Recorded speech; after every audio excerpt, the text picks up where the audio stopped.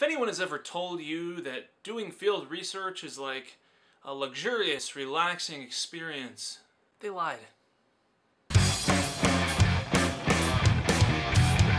So by the skin of our teeth, we collected just enough corals to conduct this experiment looking at how humans affect coral reefs. Next item on the agenda, we've got to create the experimental units where these little corals are going to live for the next 6 months. So we need something really tough, something really hardy that we can leave out on the reef for a long period of time. This is where cinder blocks come in.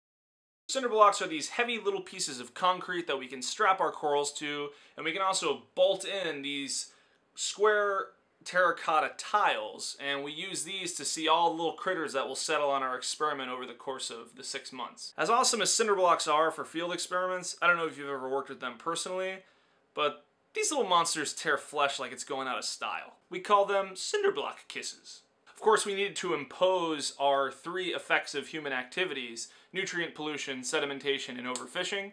So for nutrient pollution, all we do is we add fertilizer in little tubes that we stick inside the cinder blocks.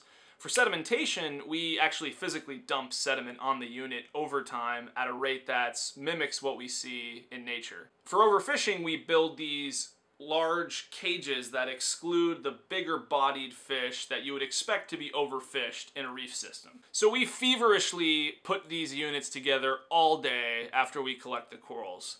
We're building cages, we're drilling into cinder blocks, we're getting everything together, and we work into the night, we get it all done. Between the flesh-devouring properties of the cinder blocks and the excessive pokiness of the caging material, blood was definitely shed. Last item on the agenda: take all this stuff, put it all in the reef. We're talking nearly a ton of concrete, plus all the cages, plus all the corals.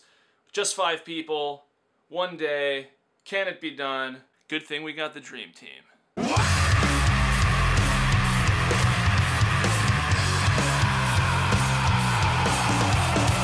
So in deploying this experiment, we have to break up into different tasks. I am tasked with driving the boat, which was kind of like playing Connect the Dots, except the dots are people and big corals, and if you connect the boat with either of them, it's game over.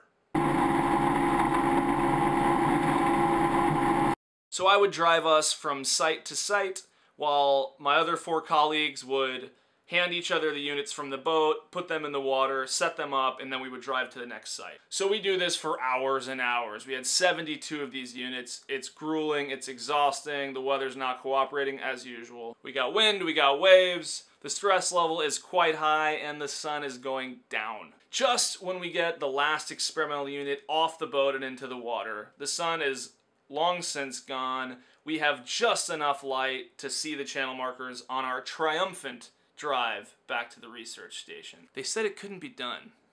They laughed at us. Now it's celebration time. We're super excited. We got this experiment out.